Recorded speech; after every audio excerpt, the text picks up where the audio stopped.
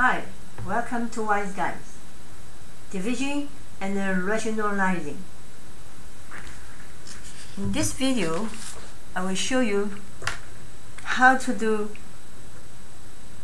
division of radicals and rationalizing denominators. First question, if we have square root of 5 divide the square root of 10, because they have same radical, so we can share the same radical, put 5 on the top, 10 on the bottom. And also we pay attention, 5 over 10, we can simplify, becomes to 1 over 2. And the same, we did the radicals with fraction inside, so we can multiply 2 to the bottom and the 2 to the top, make a pair of 2, so that we can simplify 2, get out radical, become 2, and the top becomes 2. That's a big answer is square root 2 over 2. Second question, if we have square root 8 divide by square root 7. So in this question, you say 8, 7, they don't have any common fact. So if you do the same way as the first, they cannot simplify. So in this situation, we not put inside the same radical, but I do this one because square root 8, I can simplify first. Square root 8 is 2 square times 2, right? You can write this one, 4 times 2. Because I write 2 square, I'm going to make this outside the radical. The bottom 7, you can multiply another radical 7 to make a pair. So once you write the square root 7 on the bottom, you also write the square root 7 on the top. So you can do simplify the top and multiply square root 7 to the bottom for next step. Next step is this 2 out of radical. You have 2 root 2 times root 7. And this one, root 7 times root 7 equals 7. Radical gone. So this situation, the answer is 2 over 7. 2 over 7, this together, you can write the radical 14. Also, you can write 2 times square root 14 over 7, same. The third question, look at if we have this situation. We have square root 3 on the top. The bottom we have square root 5 plus square root 3, bottom one. This is division. But this is this is one term, this is two terms, right? Binomial looks like. For those kind of questions, we call it rationalizing denominator. That one, even this is the same rationalizing denominator, but this is have two terms, a little bit difficult than that one. But remember last time we did the multiplication radicals, we found one formula is very useful, a plus b multiply a minus b, right? So it's remind you, if you have a plus b multiply a minus b, we got equals to a square minus b square.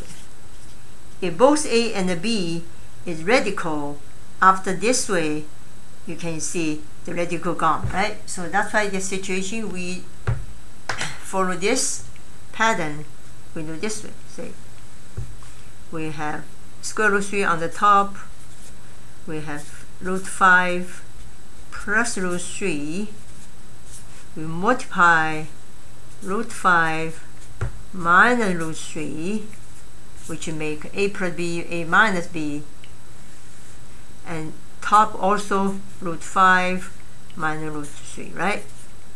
So sometimes we call root 5 minus root 3 is the conjugate or root 5 plus root 3.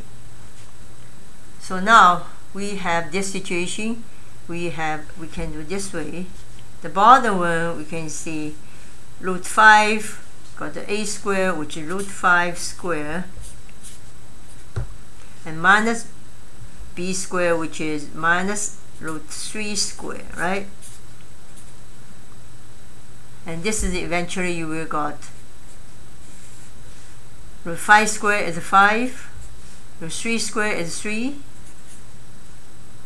but top is root 3 times root 5, which is root 15, right? These two multiply together, root 15, and root 3 multiply root 3, the radical gone, we got minus 3, right? Minus 3. So that's the answer here is root 15 minus 3. The final answer will be 2 on the bottom. The top is root 15 minus 3. And nothing you can simplify anymore. This is the answer. So this formula is very useful, okay, for rationalizing the denominator. Next question, I will show you this way.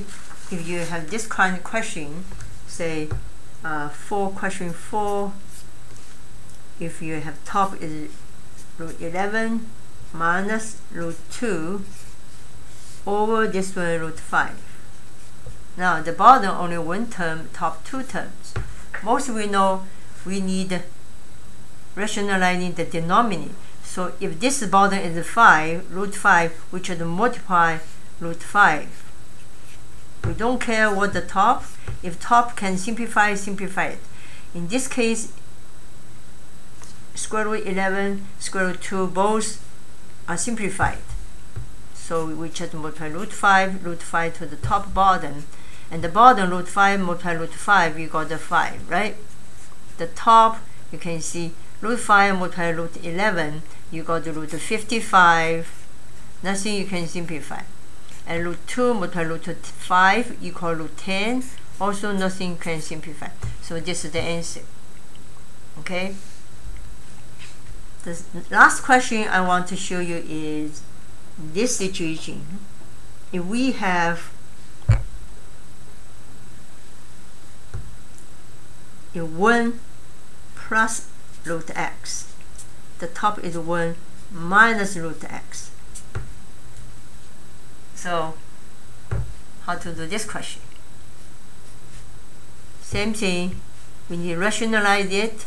So we have 1 plus root x multiply its conjugate, which is 1 minus root x, a plus b, a minus b. Same number, same term, 1 is plus, 1 is minus.